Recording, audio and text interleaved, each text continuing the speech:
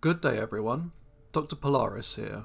By the Middle Oligocene, the influx of taxa arriving from Asia had almost entirely replaced the native Paleogene European forms. Fossil deposits in the region show a high degree of similarity to those of temporally equivalent sites in Asia, with only a few native groups holding their own. While the eastern reaches of Europe possessed a more open savanna-type ecosystem, Western Europe was more heavily forested during the Middle Oligocene. The climate was warm and somewhat dry, with a patchwork of broadleaf forests intermixed with grassland covering Spain, France and Italy during this time. Overall, Europe's climate was significantly warmer than today, being more comparable to northern India. This assertion can be qualified due to the presence of a diversity of European squamates and crocodilians found here, which is far greater than during the Holocene. Indeed, crocodilians are extinct in modern Europe on Alta-Earth as on our world, but alligatorids in particular are well represented here from the Paleogene. Additional animal groups found in Oligocene Europe also suggest a warm, dry savanna environment, including many individual genera shared in common with sites in Kazakhstan and Mongolia. Perhaps the site which best demonstrates this is the Quercy Phosphorites Formation of southern France. Ranging in age from the late Eocene to the early Miocene, a rich array of fossils have been recovered from numerous sites in the formation. However, we'll be focusing on just one of these, the Middle Oligocene M24 site. Once a coastal ecosystem consisting of slow-moving rivers and warm open woodland, Site M24 has revealed a wealth of fossil animals, including small lizards, snakes and forest-dwelling birds which are rarely preserved elsewhere. Set down in phosphate-laden clay deposits, many specimens of smaller tetrapods are fully articulated and almost complete, giving us a valuable insight into their life appearance. A perfect example of this trend is the enantiornithine Myograculoides, one of the rarer fossil finds at the site. With a wingspan of 50 centimeters or more, it was rather large for a European Oligocene enantiornithine, with most other genera being small, nimble insectivores. The genus was a member of the family Eugraculidae, a group of arboreal forest-dwelling avians that were once commonplace across Eurasia and North America during the Eocene. The oldest confirmed member of the group was Sahuachonis from the early Eocene Green River Formation of Wyoming. These were derived opposite birds, possessing true toothless beaks and were capable flyers over short distances, although they still retained clawed wings. Their feet were also strongly adapted for perching, with a zygodactyl toe arrangement useful for gripping tree branches while scouting out nearby fruit-bearing trees. In form, these birds were somewhat like the trogons of our world, and were adapted for similar frugivorous and insectivorous niches. During the Oligocene, these birds became extinct in North America, and their diversity declined somewhat in northern Eurasia.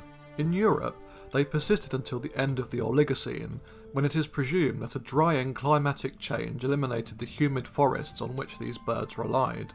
Ironically, by the Middle Miocene, the humid forests would return, but by that time the Eugraculiids were long gone.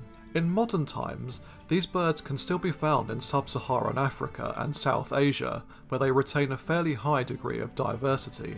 A single genus of Pangaliform was also present at the site, Marburtornis. This was a large semi-arboreal bird reminiscent of a curassow with pheasant-like traits. The genus was the oldest and most basal member of the modern family Phonghuangidae. These beautiful, elaborately plumed animals are native only to East and Southeast Asia by the Holocene, where they inhabit subtropical and tropical forests. However, it seems that the group got its start in the Oligocene of Europe before dying out there in the Middle Miocene.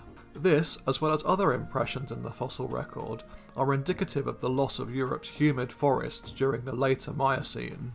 Marburtornis was the largest tree-dwelling bird at Quercy, roughly the size of the guans from our world, with a wingspan of up to 80 centimeters and weighing about a kilogram. Based on the structure of the bill, this bird was an omnivore with a diet consisting mainly of fruits and seeds, but supplemented with insects and small vertebrates. The legs were relatively elongated, and the strong curved pedal claws suggested decent climbing and grasping ability. Modern Phonghuangids are strongly sexually dimorphic animals, with males being significantly larger and more colourful than the females. It is assumed that Marbotornis grandis would have been similar, but we are not absolutely sure of this due to a lack of preserved feather impressions for the genus. The wings were short and stubby for the size of the animal, suggesting fairly weak flying ability.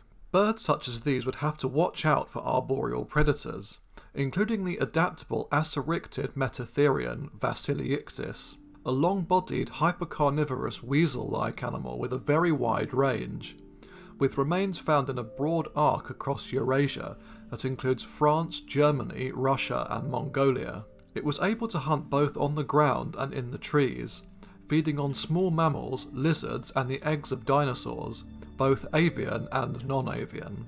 In addition, booidian snakes were quite common in the warm open forests of Oligocene Europe, particularly the Viridiopythonids. These relatively large snakes were ambush hunting constrictors measuring up to 2 meters long and fed on small mammals, birds, lizards and other snakes. The genus Tarnophis was on the smaller end of the size spectrum at only 1.2 meters and was an arboreal predator, being somewhat analogous to the tree boas of our world. These snakes went on to great success in the Miocene of Europe, but began to decline once the regions they called home began to change to dry open savanna by the end of the period. By the Holocene, these arboreal animals can still be found in tropical forest ecosystems in Central and Western Africa. Most living forms are cryptically coloured, with either greenish or brownish scales, with lighter horizontal patterns running along the body, so it is likely that the extinct Tarnophis was similar. A squamate lineage that was endemic to Europe, indeed their first appearance is at Quercy, with the Dracolacertines, a subfamily within the similarly European Urolacertidae. These were superficially monitor lizard-like carnivores. True varanoids once inhabited Europe during the Paleocene, although they seem to have died out at some point during the Eocene for reasons that are poorly understood. The semi-aquatic pachyvaranids dwelt in and around the estuaries and river mouths of southern Europe, but did not venture further inland into terrestrial ecosystems. In their absence, the endemic Dracolacertines emerged during at least the Middle Oligocene, and quite probably earlier if recent phylogenetic studies are to be believed. These were large, predatory lacertiform lizards, with finely serrated teeth and powerful, robust skulls. Capable both on the ground and in the trees, animals such as the 75 cm long Caducosaurus were hunters of small lizards, mammals, frogs and hatchling dinosaurs. It is also likely that these lizards would feed on the eggs themselves if the hatchlings and juveniles were absent. This was a successful lineage, remaining in southern Europe and Turkey until the Holocene, with a small window of absence during the glacial periods of the Pleistocene. The lizards would retreat into the Levant and Near East with the advance of the ice sheets, re-entering Europe during the warmer interglacials. The hemiplacentalians are an animal group that have no close relatives from the Holocene of our world, being a sister lineage to true placentals, from which they diverged approximately 75 million years ago. The earliest members were two closely related genera from the Maastrichtian of North America, Purgatorius and Protungulatum. In our timeline, these animals produced no descendants and had died out by the early Paleocene. On Alter-Earth, however, they continued to diversify and gave rise to a successful line of mostly arboreal omnivores. Beginning as small arboreal generalists similar to tree shrews, they quickly diversified into niches held by raccoons, civets and coatis on our world. During the Paleocene and Eocene, these animals expanded their range into Asia, a region in which they still thrive today. Their generalised dentition and flexible body plans enabled hemiplacentals to colonise all sorts of environments, from tropical rainforests to deserts. The small basal forms died out at the end of the Eocene in North America, and had vanished from Asia by the late Miocene. However, larger derived forms, such as the Melilestids, continued to spread westwards, entering Europe during the Oligocene. Ichthyosinus was an example of this group, being a semi-arboreal omnivore up to 90 centimeters long, and was the largest mammal in its fossil locality. About the size of an Asiatic palm civet, the males possessed enlarged canines used in territorial displays and in confrontations with other males. Its diet would have consisted of fruit, honey, eggs, and small vertebrates. Like all hemiplacentals, Ichthyosinus females possessed a small and primitive placenta, allowing for the birth of relatively more developed young than Metatherians, albeit still poorly developed in the eyes of true placentals such as human beings. Notable as being the first of their kind in Europe were the placental Tylosauroids. First appearing in North America during the Eocene, these small shrew and hedgehog-like animals were the first wave of placental mammal diversification during the Oligocene. Their range encompassed the entirety of Eurasia and North America, being among the most common of all mammals represented. 3 genera were present at site M24, with Avenantotherium being the largest and rarest. At 40 cm long, Avenantotherium gravum was roughly equivalent to a European hedgehog in body size, but with a much longer tail. It likely did not possess a spiky coat, and the structure of its skull indicates the presence of a mobile proboscis, like that of a Sengi or Solenodon. Probably nocturnal, the animal would have had a generalist diet, although mainly feeding on invertebrates. Tylosauroids such as this went on to outcompete and replace Europe's indigenous gypsonyctopids, which occupied similar niches there during the preceding Eocene period.